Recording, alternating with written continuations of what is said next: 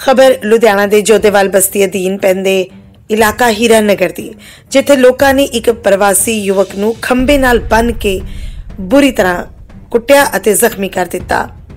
मौके ते पहुंची पुलिस ने नौजवान नूं हिरासत च लैके सिविल हस्पताल च भेज के अगली कार्रवाई शुरू कर दी है। पुलिस के मुताबिक अजे तक किसी ने लिखित शिकायत नहीं दी है।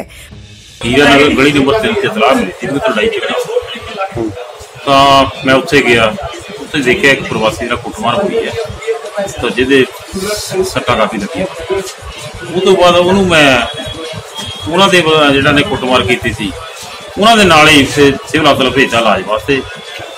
होर फिलहाल मेरे कोई इन्फॉर्मेशन नहीं है, तो जो कोई इन्फॉर्मेशन आती है तो जा कोई बयान लिखाता है तो वही गप गा लो। किसने पीटा है? सबने पीटे। 6 साल किया फोड़ फाड़ दिया। आपका क्यों पीटा? वही गलती किया। लड़की को छेड़ा? छेड़ा लड़की को? नहीं, वो अपने आप आई थी क्या? पहले आपकी बात थी उससे लड़की के साथ? वही बुलाती थी? सिर पे क्या मारा आपके?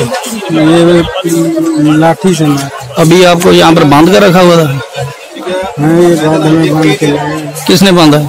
इसका भाई सभी खंबे से बांधा था? खंबे में बांधा हुआ था? खंबे से बांधा है? बताओ, अपने मुंह से बताओ। हाथ से बना है। काम था ना। इससे लड़की से? नहीं। हाँ, इससे हम अपना रूम से।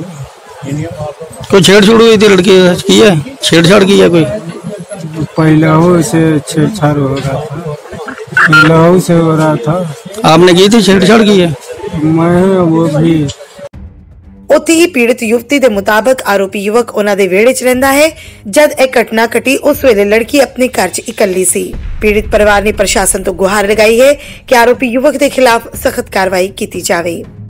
वो मैं घर में अपने दूध गर्म कर रही थी और वो आया, उसने कहा कुंडा खोलो। मैंने कुंडा खोला और वो मेरे पीछे पीछे घुस गया मेरे कमरे में। फिर उसके बाद उसके हाथ में तौलिया था, उसने मेरे साथ बदतमीजी करने की कोशिश की। उसने मेरे मुंह में तौलिया डाल दिया, मेरे से सांस भी नहीं लिया जा रहा था। मैंने कैसे कैसे करके उसको अपने नाखून में खून मारे, लात बात मारी। उसने जबरदस्ती करने की बहुत कोशिश की। फिर उसके बाद वो भाग गया मेरा गेट बंद करके। फिर मैंने अपने ब्रदर को फोन किया फटाफट। इसके मन में पता नहीं ऐसा क्या आ गया, तो मैं भी अभी इसके बारे में नहीं बता सकता सर। अब अंदर इसके मन में क्या चल रहा था। तो अभी क्या कार्रवाई करवाना चाहते हो? तो मैं यही चाहता हूँ उसको जो भी सजा मिलती है वो सजा मिले। Bureau report, Ludhiana view.